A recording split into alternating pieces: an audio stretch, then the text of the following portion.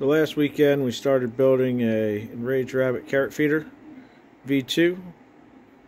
We got that all built, but now we're gonna install it, and it's being a pain. We have the switch wire apart so we can replace the Hartkay two-piece tool head board with a Mellow SB2040 CAN bus board and add a U-Talk to it, because the controller for the ERCF is also CAN bus, so do it all at once. But that's a pain in the butt. We're making progress though. The thing that's proved extremely frustrating has been the filament cutter.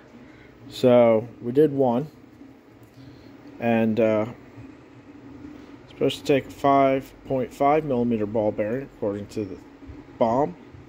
That doesn't work with this one, so we're going to print the double one that's over there printing right now.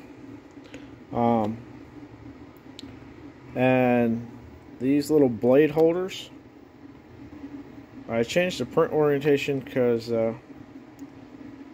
they like to keep splitting in pieces.